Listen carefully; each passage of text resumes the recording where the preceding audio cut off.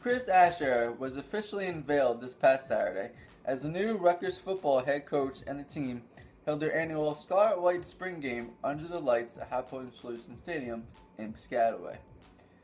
Since Ash was hired in December, taking over for Kyle Flood, the former defensive coordinator at Ohio State has changed just about everything, to high-tempo culture, to better recruiting and wanting to keep all the top New Jersey kids at home, building and facility upgrades, and changing the offensive and defensive schemes on the team as well.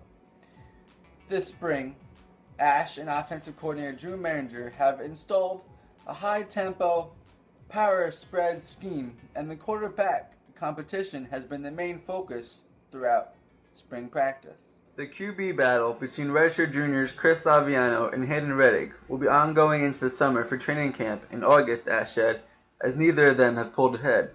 The same can be said for backups Gio Rossino and Mike Dare. Laviano passed for 240 yards and a touchdown to Janarian Grant, while Rettig threw for 186 yards and scored on a long 55-yard bomb to Carlton Agadosi in the spring game. Rettig told the media that he feels comfortable operating exclusively out of the shotgun, and the offense has been fun to run.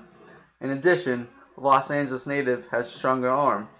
But Laviano, a Long Island native, has the mobility to run this offense and started for the Scarlet Knights a year ago.